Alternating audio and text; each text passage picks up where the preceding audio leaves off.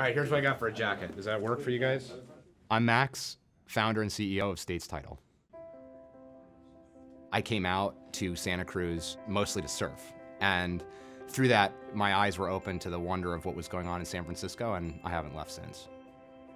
At the time I started Evolve, I think I was 24, 25 years old.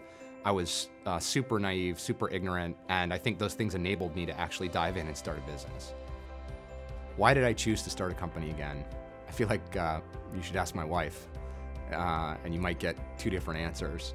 You know, I'm not somebody who is a serial entrepreneur. After the Evolve experience, I was pretty burnt out. I actually didn't think I was going to start another company. And, I just got sucked back into it. I found a problem that I became obsessed with.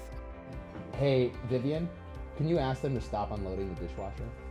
The first home that I purchased and the experience that I had with the title company that gave rise to States Title was before I met my wife, actually. I went through this incredibly cumbersome, complex process of sitting at the closing table, having them walk me through hundreds of pages of complicated paperwork, initially a bunch of things I didn't understand. I was just shocked that that experience didn't have any of the same technology or analytics that so many other parts of the real estate market had.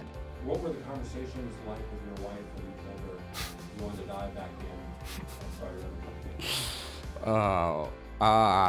Again, this is one where I think you should ask her, and she'd probably give you a different take on it.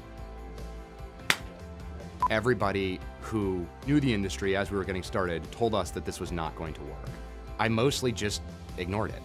I don't think there's any other rational explanation for how you can take advice given to you by smart people who are knowledgeable about the industry they're in and completely disagree with them, and not really be able to have a lot of rationale or logic to justify why you're disagreeing other than pure stubbornness.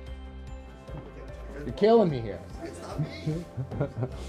I do not find time to surf. The first time I went surfing since my son was born in August of 2016 was this summer when we took a short vacation in Southern California. My wife she's an incredible person. She is a partner to me in everything that I do. And we approached it fairly practically. We sat down and discussed what this would mean for our schedules, for the stress level, for both of us, for what it would mean in terms of sacrifice to our family. And ultimately, she said, I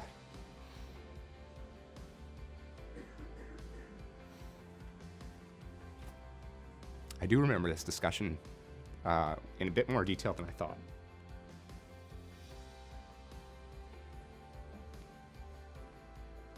She said she wanted me to do what makes me happy.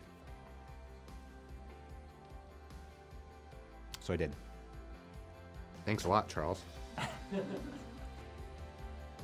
If I were to imagine a world where I could rest comfortably taking some meaningful amount of vacation, where I could turn my brain off for more than 15 minutes, I would say that it would be after we have transformed the process of buying a home into something that you can do at the click of a button, where you understand everything transparently and it is an enjoyable experience. No, I'm good. Don't ask me any more questions about my life.